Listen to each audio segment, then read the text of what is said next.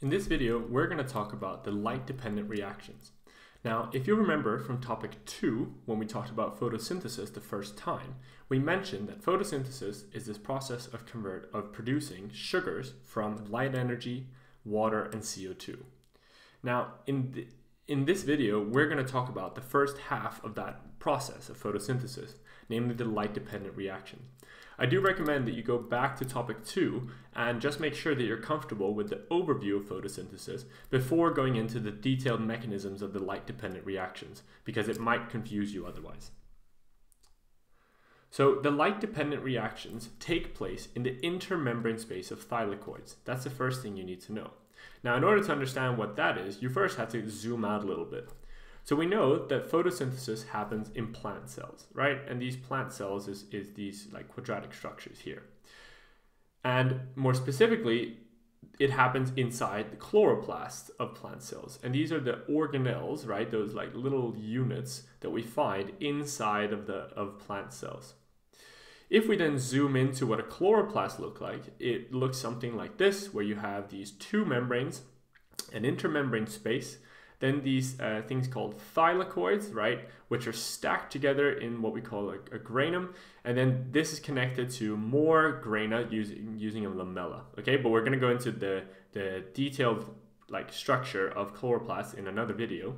For now, I just want to emphasize that we're looking at the thylakoid, right? So the one individual thylakoid is part of the chloroplast. And more specifically, it's happening in the intermembrane space of a thylakoid. So if I were to draw out a thylakoid like this, right, there's this thylakoid which is made up of membranes, right? So like this is phospholipids all the way out here, yeah?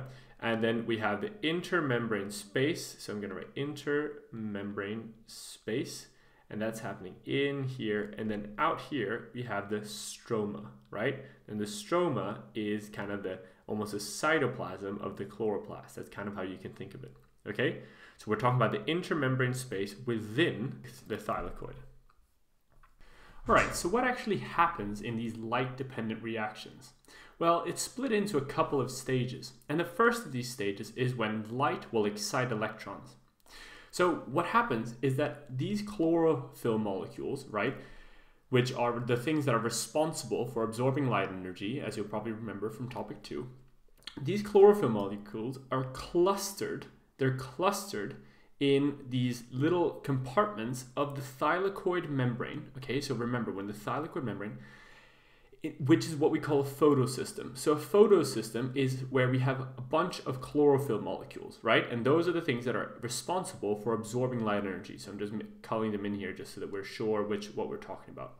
So what happens? The first thing that happens in light-dependent reactions is that these chlorophyll molecules will absorb light energy. Okay, so this red line is light energy.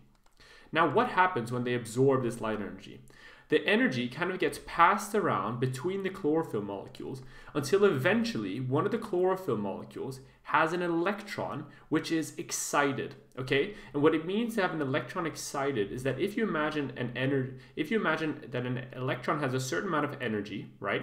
When you give it energy, it's going to get more energy. That's pretty obvious, right? But what that means is like it's equivalent to taking someone at the bottom of a mountain and then transporting them with a helicopter all the way up to the top. The people at the top of the mountain now have more energy, right? They're excited, okay? And electrons behave in the same way. So light energy is used to excite electrons in chlorophyll, okay? So that's the first syllabus point. The absorption of light by photosystems generates excited electrons. These electrons are then going to pass onto what we call an electron carrier, okay? Because they're excited. So this is an electron carrier. An electron carrier is just something, well, it kind of says in the name, right? It's something that can carry electrons. And from here, the electrons are going to get passed down an electron transport chain, okay? They're going to get passed from one electron carrier to the next electron carrier. So this process of transferring is probably quite similar to what we did in the electron transport chain in the mitochondria, right? And that's because this is basically the same principle. So the electrons are passed from photosystem 2. Now I know this is counterintuitive, but it's passed from photosystem 2 to photosystem 1 using these electron carriers. The reason why we call it photosystem 2 is because it was discovered second, okay? So they first discovered photosystem 1 and then photosystem 2. That's why it's called photosystem 2. But so electrons, excited electrons, are passed to an electron carrier, then another, until eventually the electrons get passed to photosystem 1, okay? So that's kind of the first half of this process. Now, we mentioned that in mitochondria, the purpose of the electron transport chain, sorry, let's just move this over a little bit just because we need some space. So we'll just move that over. And the purpose of the electron transport chain was to do one thing, and that was to pump protons or hydrogens that have lost an electron, right? To pump these in the mitochondria, it happened into the intermembrane space, and in chloroplast, it's also going to happen. It's going to happen into the thylakoid space, the intermembrane space, also known as the thylakoid space. Okay. Now this is important because what you're doing is that you're generating a high concentration of H+, okay? And that will be important later on, okay? So we've excited electrons in chlorophyll. These excited electrons get passed onto an electron carrier. This then gets passed to the next electron carrier and the next and the next, until eventually you reach photosystem 1. And then in photosystem 1, we're then going to have some more reactions that we're going to talk about in two slides time. But for now, just understand that the purpose is to generate a high proton gradient. High proton gradient. Awesome. So that's kind of the first step of the photosynthetic reactions. All right. Now, we said that when light strikes this photosystem, it's going to be exciting electrons, right? So chlorophyll is going to lose electrons, right? Now, at some point, these chlorophyll molecules will run out unless they are replaced, okay? And the way that we replace these electrons is quite important. So over here, inside the intermembrane space, or in the thylakoid space, we'll write out both words because the mark scheme likes both, okay? The thylakoid space, you have a molecule of water, H2O. And when this photosystem loses its electrons, it kind of becomes hungry for more electrons. And so what it does is that it causes water to be split into H+, electrons, and oxygen. Okay? Now, if you take chemistry, you'll know that you have to balance this reaction, right? So we'll just do that really quickly, okay? But these electrons don't stay in the thylakoid space. Instead, they pass on to those that were lost in the chlorophyll molecule. By the way, you don't have to be able to balance this reaction. You just have to know that water is split to produce H+, water, and then transfer the electrons to this photosystem. Okay? So this process is called photolysis. And the definition of photolysis that you should give on an exam is that it is the splitting of water using a water splitting enzyme,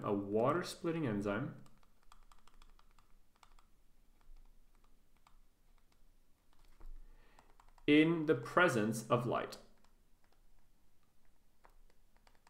Okay? So light energy will cause this water molecule to be split by a water splitting enzyme. And that is going to replenish the electrons in the photosystem too. What it also does is that it supplies some protons to this thylakoid membrane space, right? Which is great because that's just going to contribute to this proton gradient that we're trying to form, right? So the protons are getting moved in from the stroma, that's great. And then we're also generating some protons in the thylakoid membrane space from the splitting of water. And then I want to point out that we also produce oxygen, right? So if you remember, when we talk about photosynthesis, we say that it's the production of carbon compounds, right? So glucose, and oxygen from CO2 and from water. Now this should hopefully illustrate half of that process, right? Because we're taking water, which was one of the reactants, and we're converting it into oxygen. Now oxygen is actually not going to be involved in the rest of photosynthesis. It is now a waste product. So it's a waste product of photosynthesis. I'm going to write waste P. Okay, so that's the second part of the light-dependent reactions. We have excited electrons, electron transport chain, and then we have some photolysis of water. Finally, the third part of the light-dependent reactions is that we want to form molecules of NADPH and ATP. Okay, so the light-dependent reactions, they have their main purpose is to produce this NADPH and ATP. Okay, that is the main goal of the light-dependent reactions. And so how does this happen? Well, we said, first of all, how do we make NADPH? So NADPH is one of those electron carriers, right, that has been reduced. So it is formed when NADP is given some electrons, when NADP is reduced. So when the electrons pass down this electron transport chain, right, which is what generates that proton gradient, finally they're going to get passed onto the chlorophyll molecules that you find in photosystem 1, which is similar to photosystem 2, it's just that it has a different name, okay? And these electrons in here can again be excited. So light energy is going to, I don't know how clearly you can see that, let me do it in red. So light energy is going to be used to excite these electrons again, okay? And if you excite these electrons, they're going to go up in energy levels, right? They're going to go from an unexcited state to an excited state. Why is this useful? Well, when electrons are excited in photosystem 1, they will be passed onto NADP. So electrons are passed from the photosystem onto NADP and will convert it into NADPH. Okay, because the NADP is also going to accept some H plus from the solution out here. Okay, so in that way it forms NADPH, a reduced electron carrier. So that's half of the goal of the light dependent reaction. And then we also want to make some ATP. Now we've already discussed a really effective way to make ATP in cell respiration, and that process was called chemiosmosis. Now we are going to do the same thing in the light-dependent reactions. So here we are going to use that proton gradient that we generated from the pumping of the protons from the stroma into the thylakoid space, right? And then we're going to allow for these protons to flow down their concentration gradient through ATP synthase, right? The same protein that we found in cell respiration. And then by flowing through this protein, ADP is going to be converted into ATP, right? So it's the same process as before.